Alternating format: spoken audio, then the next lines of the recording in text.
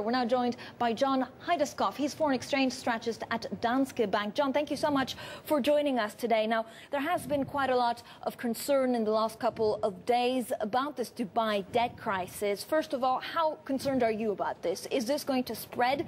Is this a signal of worse things to come? Well, the Dubai debt concerns have definitely dominated trading last week.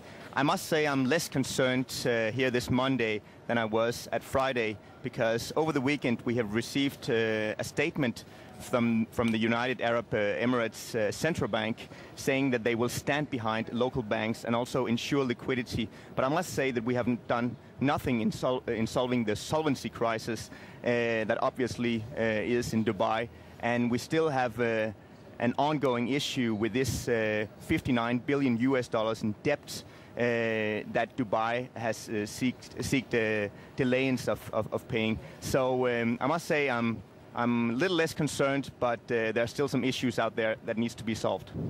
John, if we do look at today's prices, it does seem that there's a little bit less risk aversion. Does it mean that the yen and the dollar will continue to strengthen in coming days? I would be very careful to treat the yen and the dollar as reacting as one currency. We still have the dollar-yen trading at very, very low levels. Also, as you talked about earlier, we have no lower bound in dollar-yen as we thought previously, because we thought that the Bank of Japan would step in and intervene if dollar-yen came too low.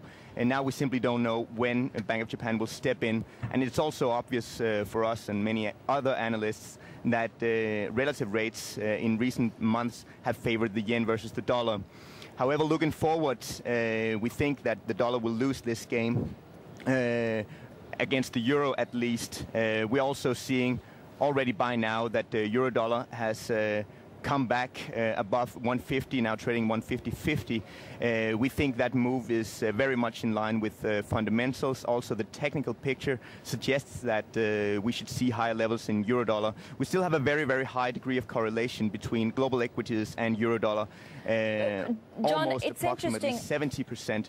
You're also saying that, for example, it's foreign exchange specifics that will drive these foreign exchange markets in 2010 as opposed to 2009, where it's these big global factors that have been driving the currencies.